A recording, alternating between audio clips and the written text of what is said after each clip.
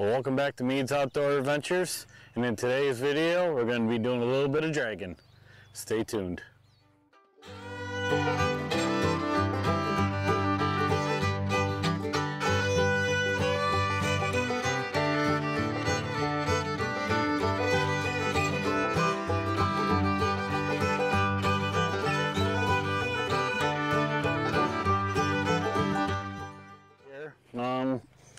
Just an old rusty spring drag that I got, and I decided to rebuild it about 4 or 5 years ago, and I'm finally getting to use it on the garden, so I'm really excited.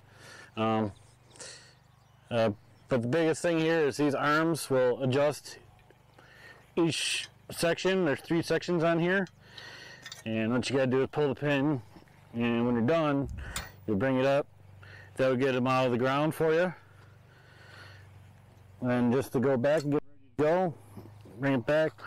And I got it on the 5th one. We'll try there, and if we got to go deeper, we'll go deeper. And if it's not enough, we'll get it go down a little further. So, but yeah.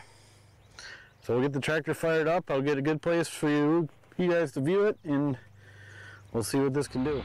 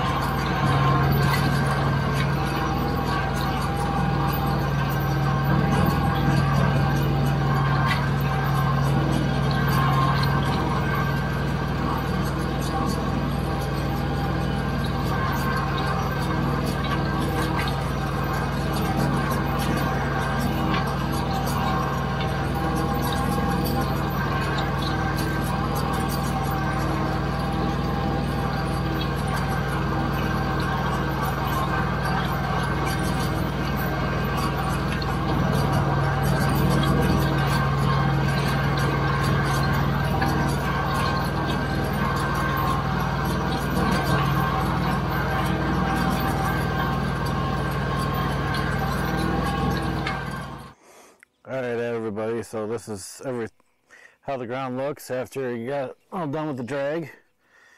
You can see it's very rough still.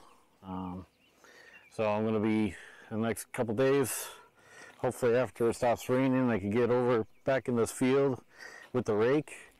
And before the rain starts, I did test it out to see how it's going to work.